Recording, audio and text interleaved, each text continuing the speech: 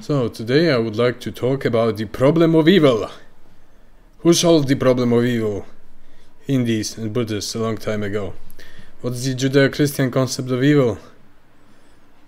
Don't even mention that. No. The problem of evil is essentially the problem of evaluation. It arises from the tension between sameness, otherness, and natures. A man is captured by forces whose nature fall on his head like a mountain when he contradicts them. He creates tension and turmoil among other natures and substances that are repugnant to them and him. They have their own perceptions, inclinations, senses of contact with reality, trade-offs, insights, and attitudes towards complicated rules that permeate the world in question. To recapture human nature, to redefine it, is like dancing with everything that contradicts it, either by the law of inertia or by the law of inclination, attraction, or repulsion. The only way to overcome this contradiction is consciousness, energy, direction, and an unwavering determination. Whenever it is possible, call the help from above, the shielding of the discovered, determined rules, perception, memories, and cognitions. The protection and active walk with them acts like a seal on the grand walk of life. According to human understanding, evil is not equal to matter or disincarnated malice, but to the lack of formation, principles, and humanity connected with the reflection of the finest inner truth, ethos, responsibility, and one's daimon. The greater the firmness and stability in continuous righteousness, rectitude that guards the high nature, the discovered demon, the more robust is the defense against the concept of evil. The lack of a determined attitude to defend oneself, to overcome vices and defilements in an inner gigantomachia, is too often projected onto some god, the devil, nature, or some other force. But when we engage in responsible gigantomachia, even if our defenses are shaken by something external that is constantly malignant and destructive, it was worth the fight. The sources of so-called evil may be many, including disincarnate natures, but they are mainly produced by the kleshas, as defined by the Buddhist and Hindu ethical philosophers enumerated. That is, ignorance, anger, pride, envy, hatred, selfishness, attachment, to name a few. In a succession of mutations, variations, kaleidoscopic complexes, and accumulation, from which more refined poisons arise, known to modern men in their vulgarity and subtlety. These are not mere words, but hidden dynamics, meta-pattern of the living tendencies of the karman, in which the seeds of causality take place. A self-aware being can avert and see the roots of such developments through argument, confrontation, reason, sustaining virtue, and good reference points and coordinates. Their variations and mutations become a chain of consequences that produce more so-called evil, and like a machine pull more beings under their influence and produce suffering, the pull of the void. Like the golden chain of virtue, the iron chain of vice does not spread symmetrically, steadily, and accumulatively, but it is a manifold entropy of rise and fall within changeable ephemeral topographical maps. The problem of metaphysical intervention, or lack of thereof, is essentially a confusion of degrees of reality and a projection of sky dadaism, that is Judeo-Christianity, submission to control. In fact, it is our own human act by which we move towards metaphysics, an individual act, not a collective reception or inception, as some idiot believes further. This is because we cannot fully exchange perspective. It is a subtle cryptography that is part of our self-enclosed existence. If this is so, we cannot share our practical advances in metaphysics with anyone else, because it all has to go through our very own individual consciousness. We can describe, guide, but the lapis must be found by the person who wants to find it himself, herself, and is willing to do so. The work is primarily about supporting, releasing, commissioning, or liberating people who are ready to walk the path of gods. Vocation is tantamount to answering the constant call and applies to anyone who chooses to walk the path. Steadily, the Chaldean dictum calling and receiving is true. Now let me quickly review some of those kleshas. So we have kleshas and afflictions here. And we shall move. First, aversion, likes and dislikes, hatred and love, suffering and pleasure, desired, non-desired, contempt, disgust, anger, wrath. These are the basic sub-kleshas of aversion. So, ignorance. As for Judeo-Christians, hello.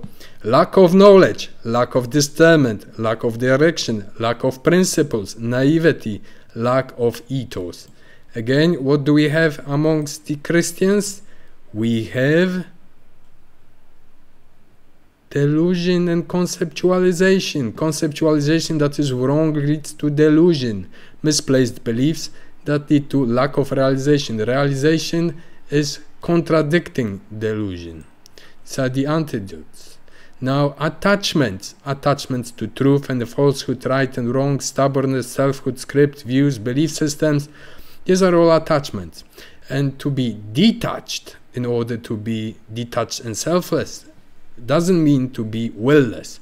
You don't have to sacrifice your ego. Your ego must be mountain strong to survive all that. But you need to know thyself. Notice auton, tat tvam asi. And in order to know yourself, know thyself, you need to know your daimon, your nature, your inclination, your vision, your genius. Where does it lead to? What kind of confrontations you survived? How did you con your nature? What your nature is capable of? That's the question.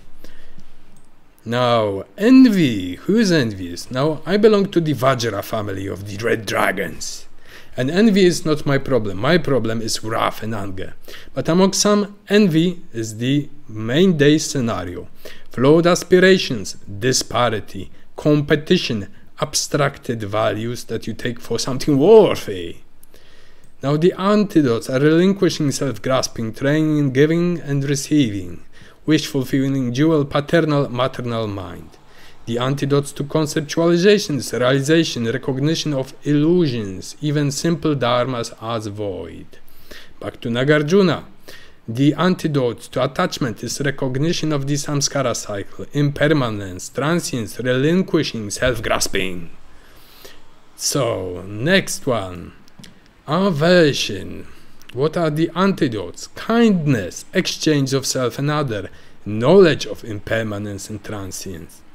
Now, what is the antidote to ignorance? It is learning, meditation, contemplation, studying, self-reflecting, and training your insight into causality. That is called wisdom, spontaneous arising wisdom that comes with the knowledge of causalities, co-arising, codependent coefficients. History. Those who are the prisoners of the present and don't know 3,000 years of history, well, they are the prisoners of the present and they think that now is forever and forever is now. Deep is the well of the past. Now, pride. In some cases, the divine pride is reasonable. I am proud of my accomplishments. Why? Because they derived from my nature and my genius. I can call myself a proud person. Is it false pride? It's not false pride because this pride pertains to my nature and my life achievements and survivalism. Now, but pride regarding qualities of body and mind that are transient, and the mind changes much more quicker than the body. The body is changing in a slower manner. Lack of humility, intellectual humility, for example. I love intellectual humility, but sometimes you need to be arrogant and destructive when you encounter a fool so great that your wrath, aversion takes over. And this, unfortunately, is something that grows into you, and there is no way of averting this if it takes roots in you. Oh well, that's my nature, I follow it, I may combat it, but this is my exponent and the part of my daimon. Arrogance, oh yes, that's what I mentioned. And the antidote is apophasis. That means that you cannot know everything. Humility, intellectual humility, not self-bashing and kneeling like some do, depriving their sense of dignity of being humane. Inquiry into yourself. What did you achieve? What are you? Are you just a bundle of nerves and mind and soul and all that?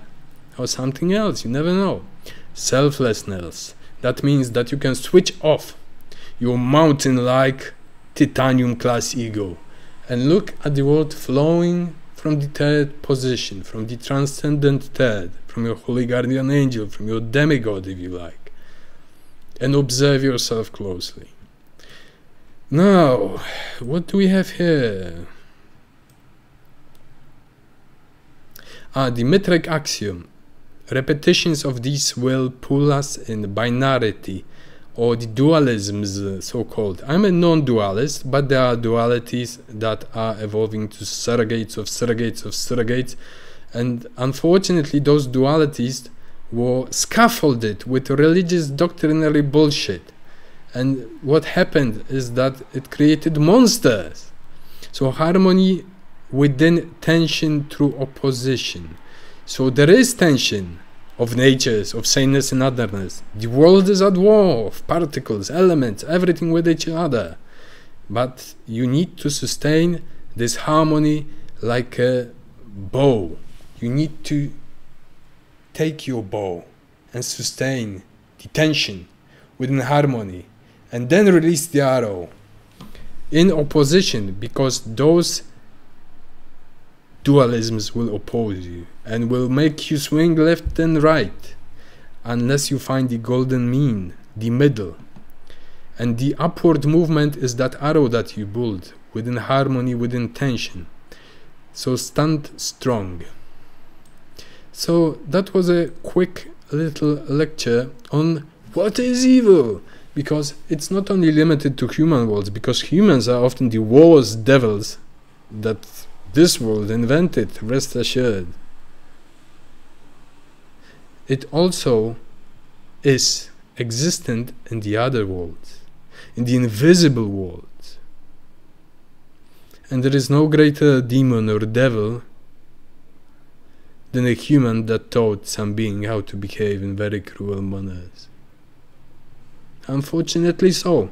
So before playing sacrosanct, you religious imbeciles, and pray, because your prayers are worthless if you don't constitute something with yourselves, and I prefer to give commands over praying, honestly.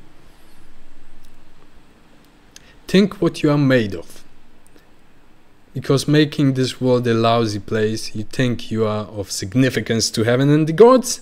You are not. Go pray elsewhere. You've ruined all the true traditions. And you think you'll be rewarded for that? That's a laugh. Thank you.